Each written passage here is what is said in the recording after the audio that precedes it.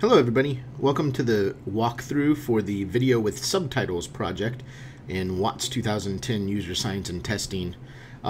This project is centered around basically finding a video file that, as far as we know, does not yet have subtitles, and then uploading it to YouTube, using YouTube's auto-generated subtitles to give us a head start on writing subtitles, and then to correct those and make those appropriate for what we would call, assistive captions, and then if you want to, downloading those subtitles again and re-uploading them to wherever you got the video in the first place, so that future people can find subtitles for those videos, those future people.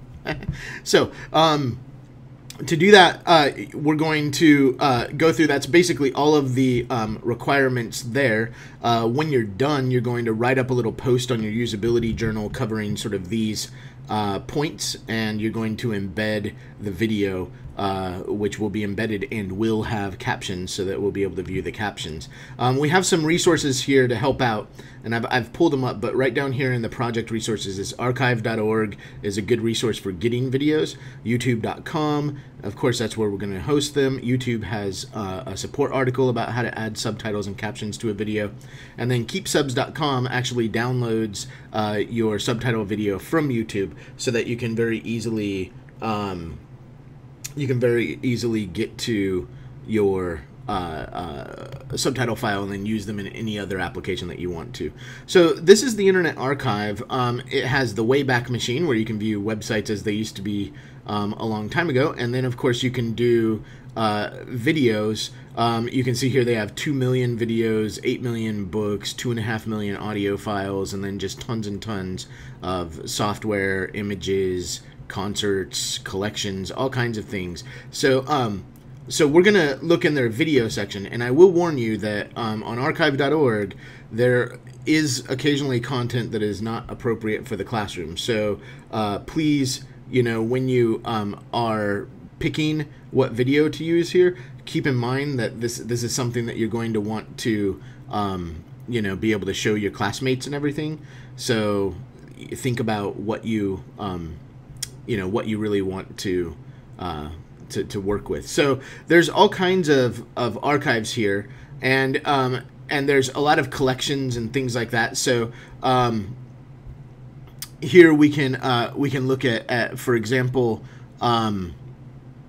just any kind of section and find in a video. Now we probably want to pick a video that's fairly short. So these are collections, and we can see kind of all these different videos here. Some of these videos are going to be kind of long, and we might not want to actually do the whole thing. So for example, this is 10 and a half minutes.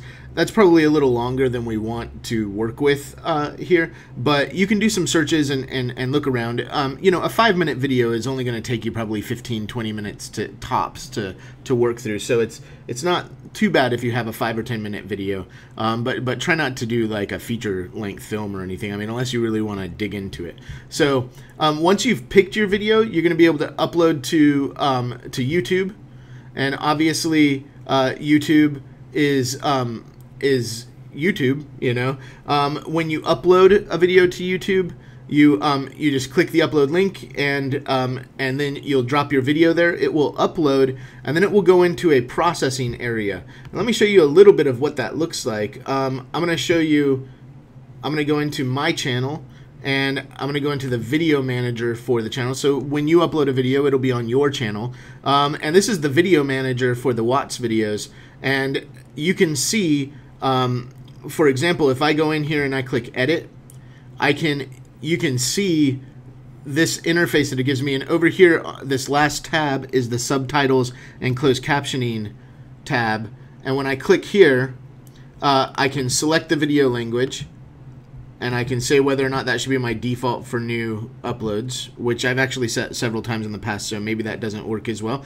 And then I can see here the automatic English subtitles. I can click into them and actually view them, and you can see that they're actually timed out, and you can see that it does an okay job, but you do get weird things here. So, for example, everyone, welcome to the Value in Accessibility project instead of evaluating accessibility. So this is partly my fault for speaking so quickly.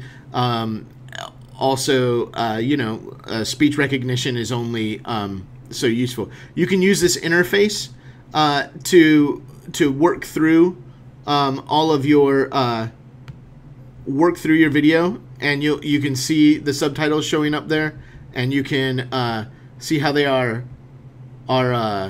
represented there.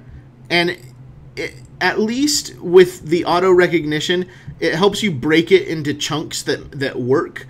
So, timing out these chunks and breaking these things, that's super useful. So you can just click in and modify, as needed. And then the other thing is that it's often actually pretty good, and you can actually move through fairly quickly and buff up the speech recognition and make it into very nice subtitles. So that's the bulk of the work that we're going to do. There is a page of instructions which we have linked, so feel free to read through the instructions. There's also YouTube has posted videos and stuff about how to do these things, so there's certainly a lot of resources that you can find.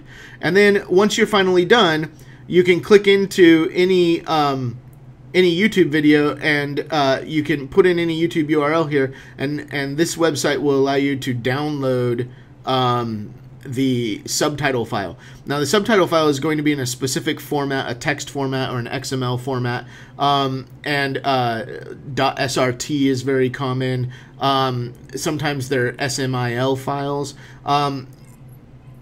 That's what KeepSubs is going to give you, and that's what you would use in another application to make your subtitles come through. So if you were working with a different editor or website or whatever. So that's the entire project. Once you're done, you're gonna, like I said, write up a post on your usability on your user science journal, and embed the video that you have added captions to, and let me know and link if you decide to re-upload, so you can actually upload. Now, this is a collection here, so you can't upload to Prelinger archives, but a lot of the open source and public domain videos, you can upload additional files, and archive.org will let you attach subtitles or just upload standalone subtitles that you can just say these subtitles work with this video. So so that's it. That's how we do the Video with Subtitles project. Hope you enjoy yourselves. It's really actually pretty fun to work with. You can actually do all kinds of clever things with subtitles and captions too, and you can certainly do multiple tracks for different languages or different purposes. So keep all of that in mind and explore. All right, have a good time. Have a great time doing this project. Take care.